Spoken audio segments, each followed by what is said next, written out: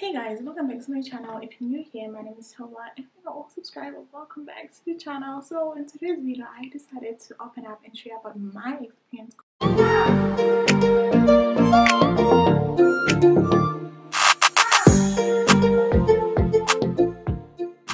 Let's get straight into today's video. Make sure that you guys do subscribe, post notifications on, and by the way guys, I would love to hear your feedback. So if you have anything that I should improve on, feel free to leave them in the comment section and I will take it into consideration. Let's dive straight into it. So, throwback to 2019.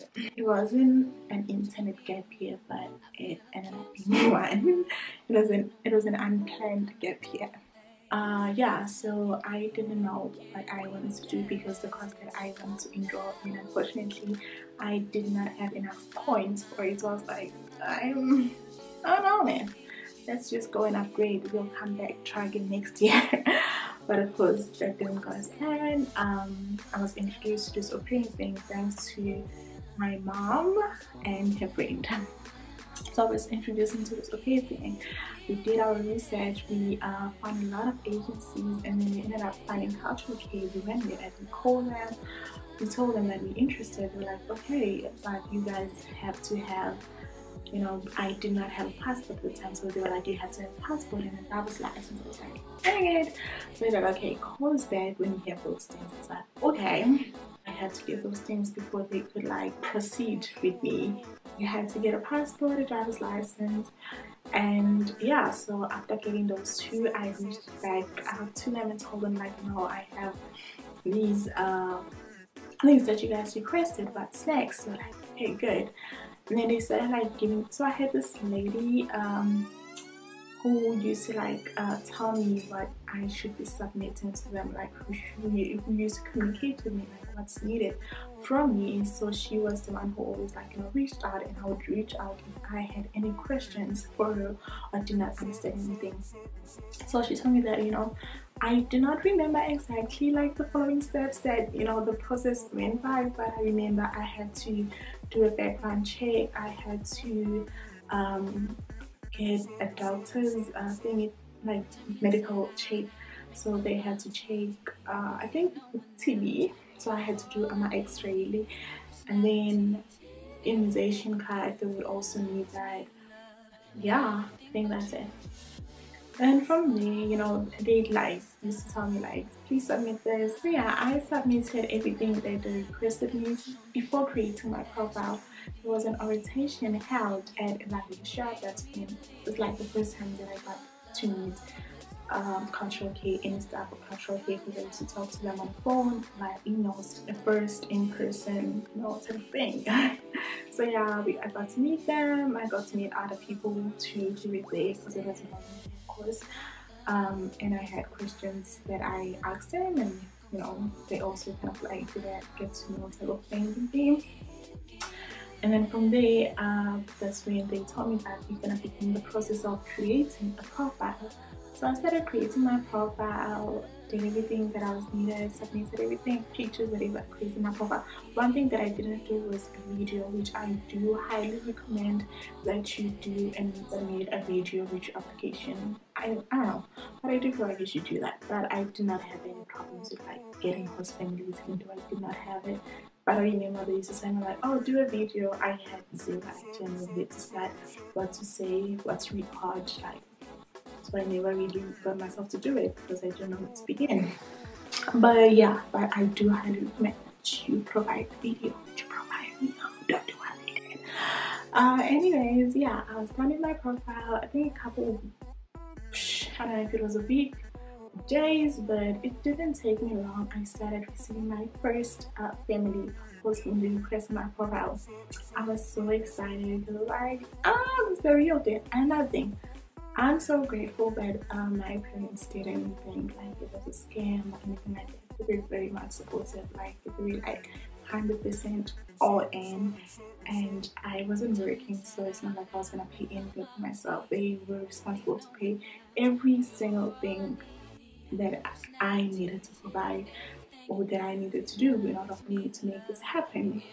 They were like responsible for paying all that. Like I paid nothing, zero, lotto. Like and then I got my first family request. I was like, this is nice. Where'd you get this from Amazon? Yeah, so I got my first host family request. We started talking. It was a single mom with one child. I was about to say with a single child. Maybe that makes it, doesn't make sense, whatever, but like, it was a single mom with one child. So I was like, okay, this is gonna be maybe a smooth sailing. It's gonna be nice, like. But that wasn't how it went. I accepted, we matched, we used to Skype, and then from there I think WhatsApp video call. We told I met the child, you know, we used to exchange emails, and then I had to go for my visa interview. So I did my visa, and then I went to my visa interview only to find out that your girl did a silly mistake. So instead of saying J1 visa, I said K1 visa. So they had to cancel the visa appointment and reschedule me for another one. So I'm like, okay, what am I gonna do? They couldn't do anything about it, like nothing. They just told me that I'm sorry, but we won't be able to like proceed this appointment that you have today because of this error. So I'm like, oh great. So I went back, stressed out, don't know what to do. Called back the agency, not the agency, but the girl that helps me, who is in the agency. I was like, okay, you know, I made a mistake. Instead of saying J1, I said K1. They were like, oh sorry, you'll have to pay because we had already booked, and I was about to leave in September. So they're like, your flight for September was already booked. So since we'll have to reschedule with your visa appointment or your visa interview, you will have to pay so we can cancel the flight that you had on September. I was like, oh wow, okay, how much is it? Like 7,500. I'm like, oh great. Mind you, they've already paid the program fee. I was like, okay, what am I gonna do now? So I told my mom, so she was upset. All the amount that the money that she's been paying for this whole thing to happen. I told her that, girl, you know, this is what we need. But yeah, they were able to like rebook me for another visa interview. Like, so look at my visa. That's why I'm here today. Thanks to my mom and dad. Shout out to my mom and dad. Love you guys. My class was already booked. So there was nothing much for me to start anyway. So like I had already matched with my host family. Like it was all settled. Like go and get the client. Fly down there. I left SA on the 15th of October. Yeah, it was on the 15th of October 2019. I remember that is always gonna stay in my head. Like it's not going anywhere. You know how you know the dates and time that you gave that to a child? How I feel about leaving SA. Like it's in here. I think I also left around 1 p.m. but that's beside the point. Arrived in New York. I was the happiest. Like I was so happy. Like the social to like literally kissed the ground and like record because I was so excited. Oh my gosh, I'm so excited. Oh child. That feeling, which I was feeling right after like landing there, oh, it's unmatched. So we got there. Unfortunately, I did not know that there were all pairs in that flight, but as soon as like we got out, we got to meet each other. I was like, oh, this was nice. I mean, there was a girl who was sitting opposite me, which I had a feeling because she looked young, and I was like, probably she is one, but my shy ass never approached her. And then, yeah, it was when we all talked with other girls. I think it was like maybe like 6 or 8 of us in that flight. They picked us up. We went to the training school, which was like amazing. It was so great. Oh, made a lot of friends. The food was amazing. Oh, like everything was just great. And I remember like we were walking down this street. For some reason, I don't know why. But maybe it's just me, or maybe like you guys also had the same feeling. Like when I got to America, it was like I'm in a movie. Like I felt like I'm in those movies that I used to watch, those teenage movies. I felt like I'm in one. Left, we all went our separate ways, which was very much also a sad goodbye because we had made friends. And then we went to our host families. I remember my host mom and that child picked me up from the airport, and the first food that I found was Burger King because I was starving. I don't know why I didn't eat, but I was hungry. And I was also scared to like buy stuff because I didn't understand like, you know, how it works. Not how it works, but like really taking it in. If I'm buying something, understanding how much am I spending, because I kept on converting it into rent, and I was like, oh my gosh, this is so expensive. I got Burger King, and then I think a day later she took me to Walmart just so I can like, you know, settle in and get what I needed and just whatever.